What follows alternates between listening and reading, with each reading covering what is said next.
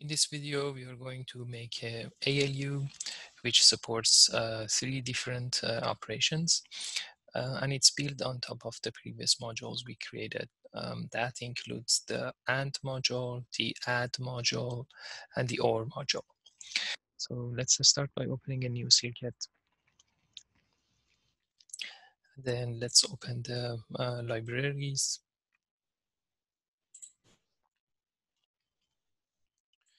So firstly, we open the standard library for ports and the multiplexers. Then we open the CPU project library.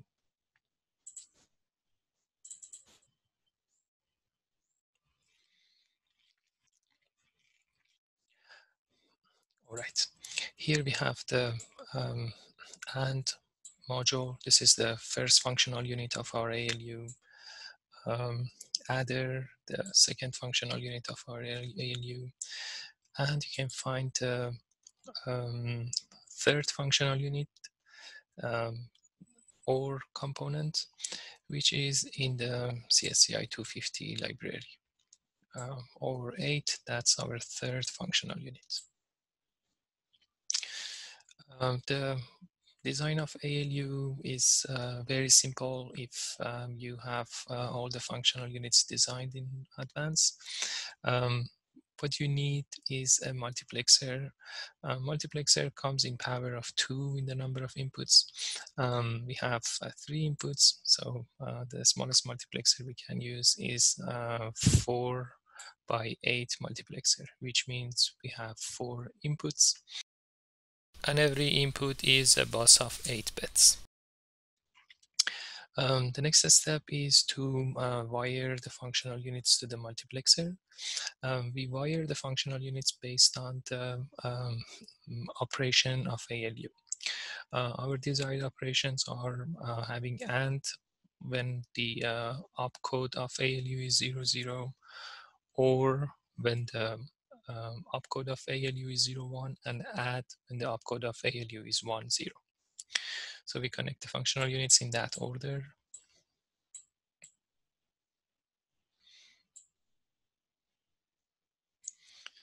And is connected to port 00, or is connected to 01. Full adder or add is connected to 10. And for this work, we leave the third input of the multiplexer open. Inputs of ALU, we have 2 select signals. These are basically the opcode of ALU specifying what operation is ALU going to do. We're going to attach binary switches for testing.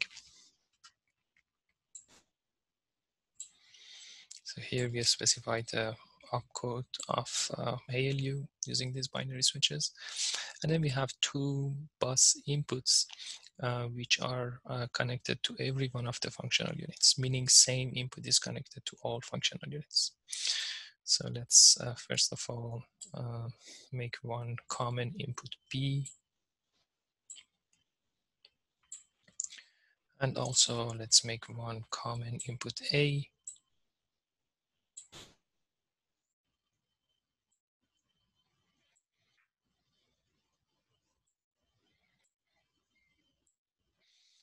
For testing and driving some inputs, we attach a breakout. We use the name suggested by the bus and use the arrow key left. We rotate the bus, rotate the breakout to the left so we can attach hex keyboard, and the same breakout for the other input. Make sure the breakout and bus are connected. Move the breakout using arrow keys to the right and left, and if they're connected, breakout will follow with the bus. Okay, all the inputs are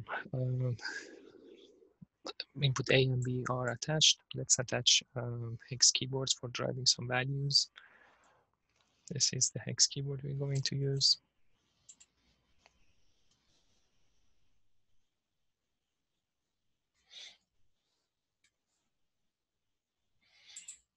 We have 8 input. We have 16 inputs, and we need 2 hex keyboards for every one of the inputs. Okay, that's 8 hex keyboards driving 16 inputs.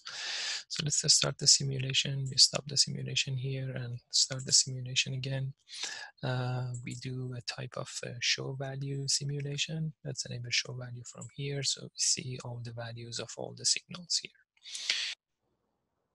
So according to operation of the ALU, we expect to see the result of the ALU showing a result of AND if opcode is 0, 0. So let's test that. Let's drive input with 0, 0. Let's drive with 0, 5, and the other input FF. So FF is good for masking, so the result of AND will be more obvious. And then attach opcode of 0, 0 for AND operation. We expect to see the result of AND showing up at the output, and this is what we are seeing here. So result of AND is showing up on the output. So that is showing the ALU is working as expected. For the next test, we can test the OR module. So for the OR module, the opcode of OR module is 0, 1.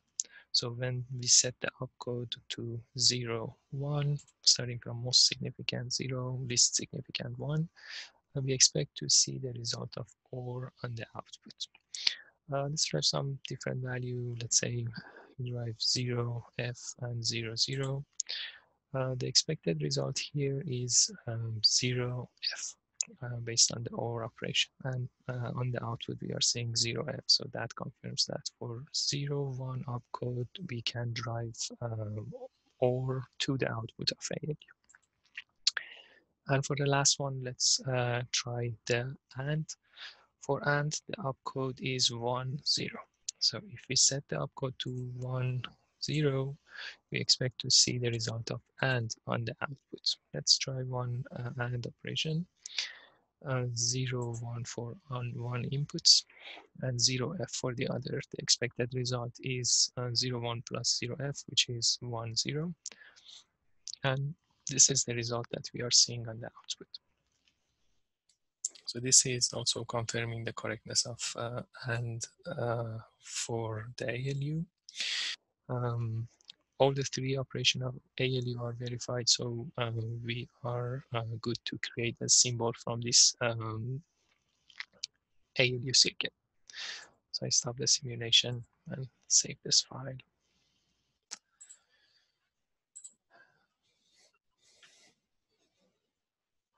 This is the 3rd project we are making. I call this ALU and store in a separate folder.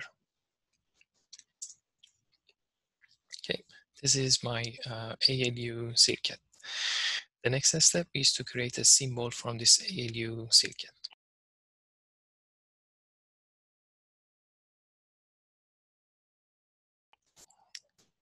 Let's save this file as ALU symbol.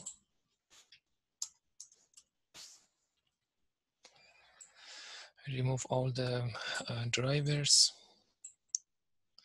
which are hex keyboard and binary switches, and attach ports instead of the drivers.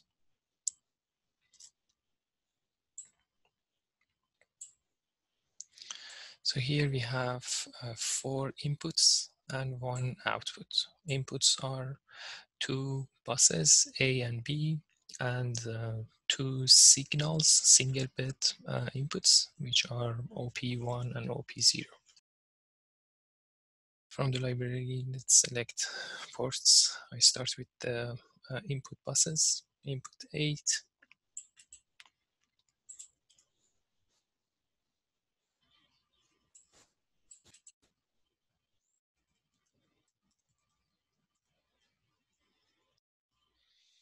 and then output bus,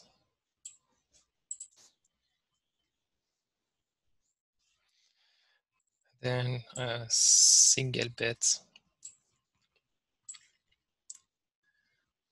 signal inputs. It's almost ready. We need to pick a name for the inputs. Let's pick some meaningful names for input B. Select name B, A.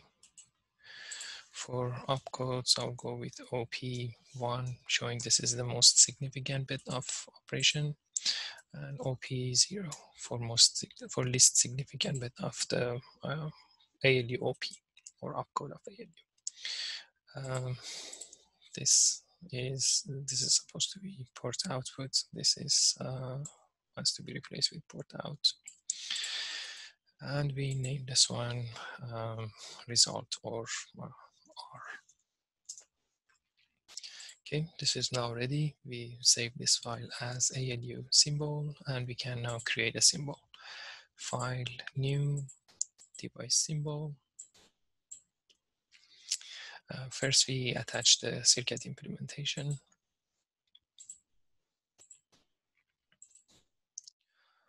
All the ports will show up on the left. I'll verify few signals. So A and B are supposed to be input. OP1, OP0 supposed to be input, and R is supposed to be output. That is as expected. Let's generate the symbol interface. It's preferred to have output on the right side, and we can call this component ALU. Generate the interface of ALU, and we can save this one in CPU project library. Now we are ready to test the ALU using a test bench.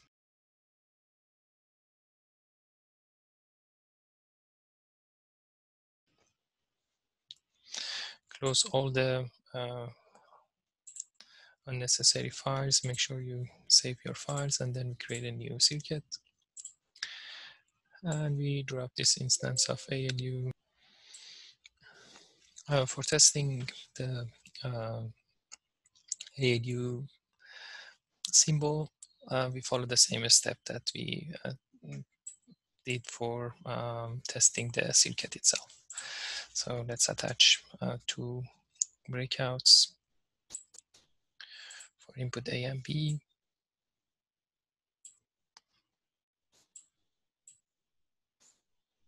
Always verify that the breakout is connected to the bus, because that's one of the most common errors.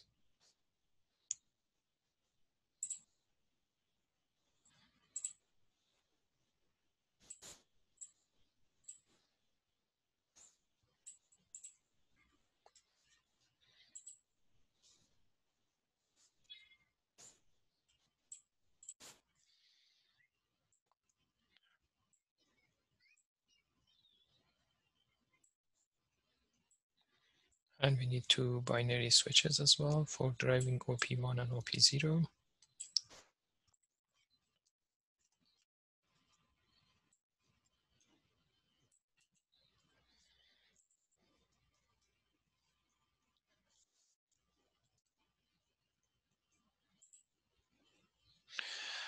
Let's stop the simulation. We also need the hex keyboards. Let's attach the hex keyboards.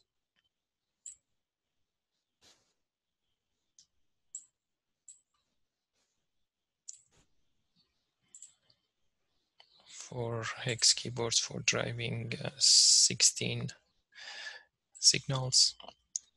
Okay, just moving the hex keyboards around to make sure they're connected. Let's start the simulation and enable show value, so we see the values of every signal. So let's start with verifying AND operation. We set OP to 0, 0, and we go with the same test we did earlier. So we test 0, 5 and FF, and the expected output with AND operation is 0, 5. Let's try OR operation. So if we go with 0F